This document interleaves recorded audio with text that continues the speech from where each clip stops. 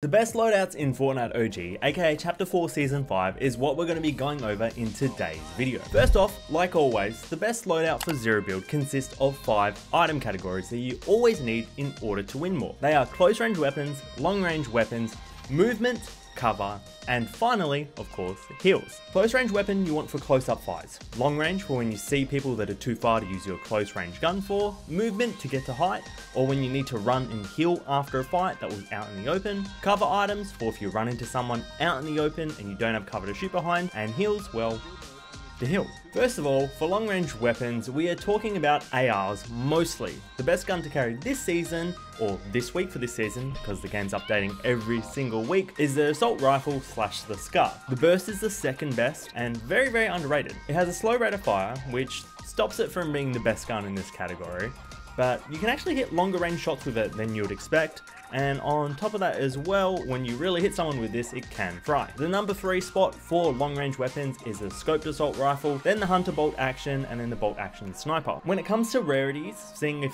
one rarity of one gun is better than another, that only really matters for the AR versus the burst. I'd take the blue burst over the grey and green AR, and obviously the higher rarity ARs I'll take over the lower rarities of the burst. For close range, we're primarily talking shotguns this season. Both the tac and pump are great. If playing squads, I'd always take the tac over the pump, but if I'm playing solos, take the pump. But if your aim isn't great, just always take the tac. It's a lot more forgiving.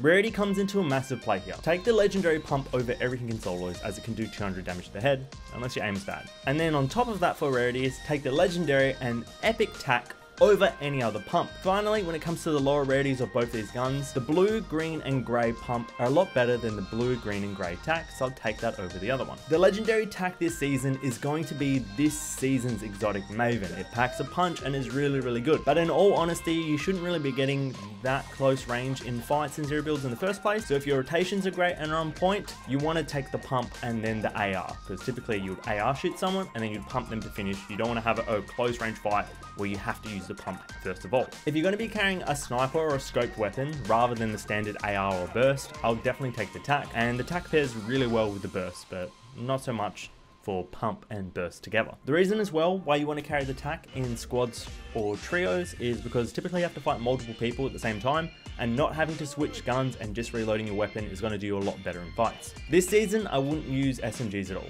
They don't fit into the meta for Zero Build, and with not enough inventory spots, they're only really great for off spawn in POIs when looting. So if you're in a place where there's a lot of buildings around, SMGs are great for that. But once you leave those POIs, you really want an assault rifle and just the shotgun. Movement. The grappler is the first pick here, but only use it for height or for rotating after a fight. Using it to run isn't ideal, as you move slow and you don't go very far with it, but it can work out from time to time if you get lucky. Do not use this item to rotate around the map. With it only having 20 uses, you need to save it for when you need it most. So after a fight, when you need to go heal and you need to go to somewhere where there's cover. After taking the grappler, the next best movement item for our limited options is impulses. They're similar to shockwaves, they just don't take you as far, plus you can take fall damage with them, so be super careful with them. The last movement item I'll take is smoke grenades. They can be super useful in a fight for cover, to rotate to a point, or to throw down to heal after a fight, rather than rotating to a spot to heal right away. Note, you don't have to throw them where you are going if you're trying to use them for cover. You can throw them at a person who's shooting at you if you're trying to use them for movement,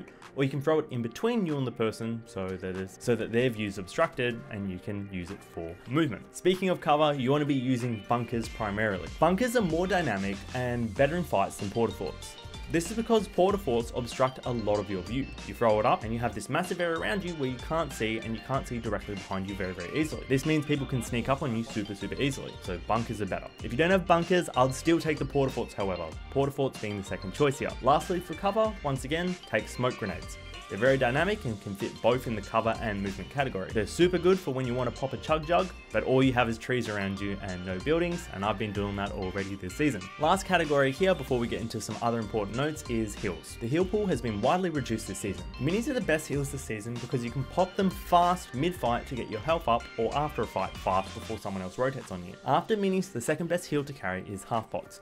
For the same reason, although a little bit slower, it's not going to take a long time to get some health back. The third best heal item to carry is Chug Jugs, but at 1 Chug Jug per slot and 15 seconds to take it, it's very limiting, and a lot of the time someone will probably push you from seeing visual audio of you taking it and you won't be able to get it off in the first place. After Chug Jugs, I'll take bandages for the speed factor and then medkits. So similar reasons all around. Lastly, if you don't have movement or cover, or if you've used them all up and it's towards the end game, carry other things. Pick up a Chug Jug if you already have minis. If you have no cover left, take a sniper. It's better to fill a slot than rather have an empty slot in the game. The game is updating next week for loadouts, so if this changes drastically, I'll make another video on it, but it should be pretty similar until we get into week 3 and 4, which I'll probably make an update video then. Subscribe for me making this video, helping you out, help me reach 10k subscribers, leave a like down below if you liked the video, and remember to take care of yourselves and be kind to yourselves. Catch you guys on the flip side. Goodbye.